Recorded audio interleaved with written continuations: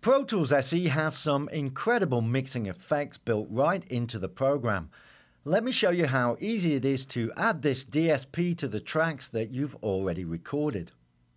So I'm back in my session here. I've just finished recording a clavinet part.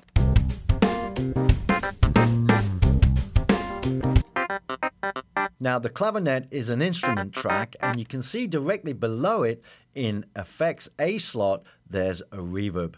Just click to open the effects window and edit away. A different preset. And there is a nice spring reverb. To remove the effect entirely, just choose No Effect. Now you can add effects from the Open Effects window or do it directly from the track. The dynamic delay is a great effect. Tempo can be synced or free time. Feedback, and there's the wet-dry mix.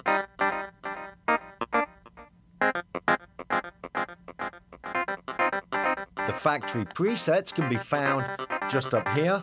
Just recall any of them and you can use them as a starting point and edit them and shape them to fit your session or your song.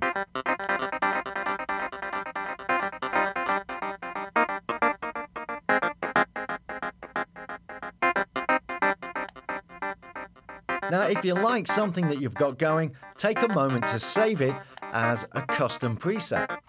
Give it a name, save, done. There are plenty of effects to choose from, including modulation effects like a good phaser, incredible on a clavinet.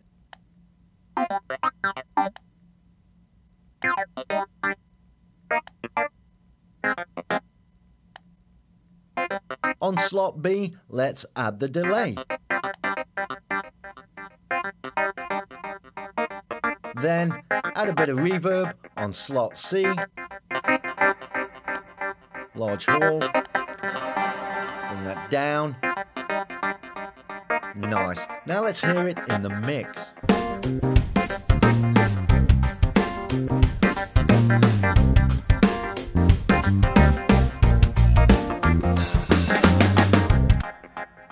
Now once you've added effects to the track, you can save that configuration.